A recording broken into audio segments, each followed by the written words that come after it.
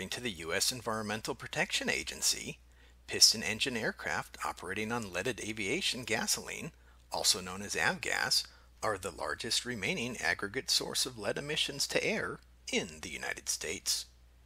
The Federal Aviation Administration reports that owners and operators of more than 167,000 piston-engine aircraft operating in the United States rely on Avgas to power their aircraft. Avgas is the only remaining lead-containing transportation fuel. The lead in Avgas prevents damaging engine knock, or detonation, that can result in a sudden engine failure.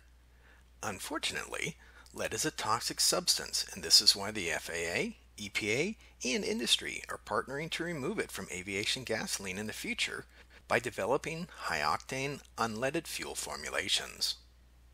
To share information about these concerns, the fact sheet, Leaded Aviation Fuel and the Environment, was released by the FAA in 2019.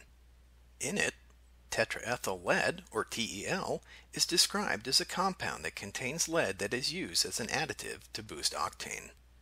The publication also shares the fact that the ban of TEL in automobile gasoline was phased in over a number of years and was largely completed by 1986. Resulting in significant reductions of lead emissions to the environment. Tetraethyl lead has not yet been banned for use in Avgas because no operationally safe alternative is currently available.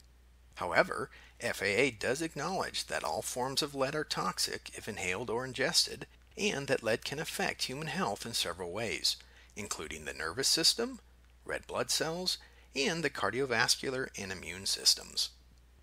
These are just a few things to know about leaded aviation fuel and potential environmental exposures until a safe alternative to replace TEL is available. To learn more about this or other environmental, industrial hygiene, health, or safety issues, please visit the website shown on the screen.